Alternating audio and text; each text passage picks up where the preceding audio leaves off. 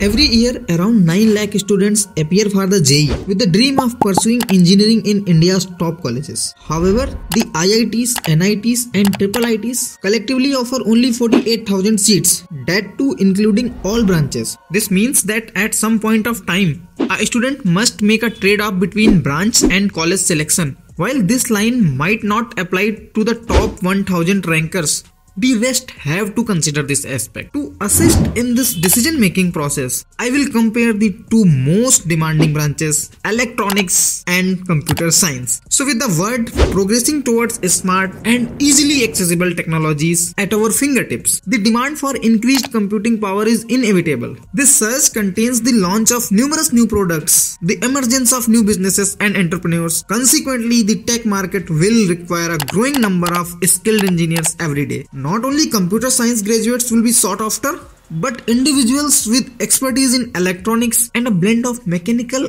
and electronics knowledge will also be in high demand. This is precisely why some colleges like IIT Patna have begun offering mechatronics branches. However, that's discussion for another video. Let's delve into our main topic, and that is electronics versus CSE. So the first question is, what exactly is the computer science? Is it just coding? Well, no, CSE is not just about coding. Coding is just a part of it. Cybersecurity, artificial intelligence, machine learning, big data, computer vision, computer networks, cloud computing, information systems, mobile computing, and many more fall under this branch. So this branch offers a chance to excel in any of these fields. While coding is necessary, not all areas rely completely on it. Analytical thinking is crucial for software engineers to solve problems. CSE jobs requires knowledge of subjects like computer architecture, discrete mathematics, and the most famous one, DSA, along with brilliant coding skills. That's why my suggestion is choose a branch that aligns with the lifestyle you seek in the future. जो आप रात में imagine करते हैं कि मैं ऐसी lifestyle में रहना चाहूँगा. For instance, if you prefer a desk-bound job with a laptop, trust me, computer science will suit you. It can offer work from home opportunities,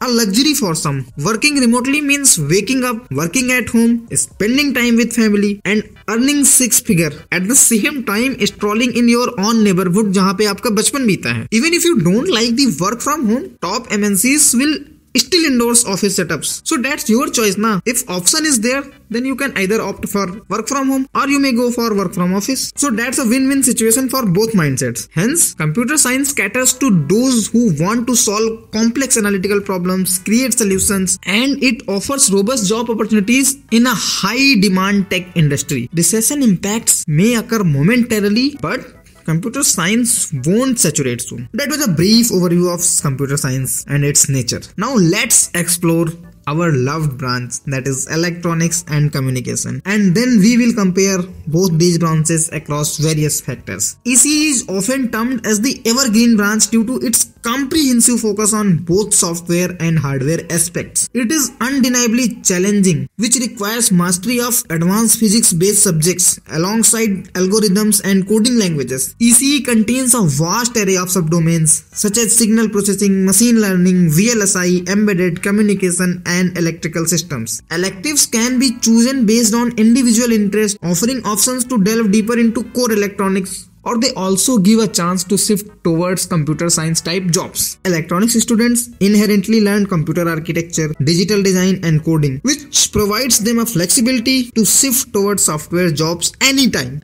Deciding ECE electives and making a curriculum for oneself requires a thorough understanding of myriad possibilities inside this domain, and the electives should be chosen in a way that a student is perfectly aligned with his career goals. Now let's compare both branches and dispel some myths, presenting an honest overview of both these fields. First of all, let's talk about complexity. So no doubt, ECE encompasses subjects that perceived as more integrate, yet for someone passionate about ECE, this complexity might not be felt, and vice versa. When we claim ECE is more complex, it typically results from a general perception and the level of hard work and dedication demanded by the subjects in this field. This is why ECE might seem more complex due to subjects like SPML, communication, power electronics and EMFT. Now let's go to the scope or number of opportunities. Both fields, ECE and CSE, are very big and have great number of opportunities. These would be increasing in near future as everything demands tech. So no need to worry about scope if you have good academics and trendy skills. There will always a way to perform well in both of these fields.